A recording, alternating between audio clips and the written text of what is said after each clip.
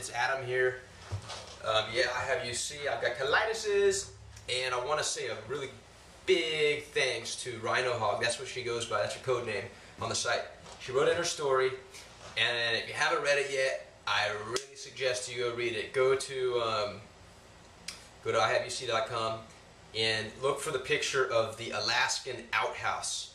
There's a woman who was dealing with ulcerative colitis up in Alaska. The only toilet or bathroom, or whatever you want to call it, which was an outhouse, was outside, quite a walk away from where she was resting her head. And that's where she was having to go. And you know, when you have colitis and you don't have it under control, you're going out there a lot. There's some really awesome details in there.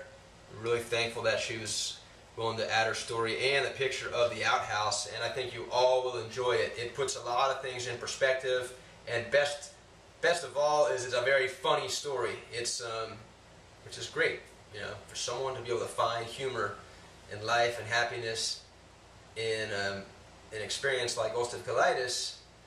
It says a lot about that person, and I'm sure you'll enjoy the story. So give it a read, and give her a comment also, saying whatever you want, even if it's just a wow, that's a really awesome story, thanks for sharing it. I'm sure she'll appreciate it. Have a good day, you seers, and I'll chat with you all soon. Laters!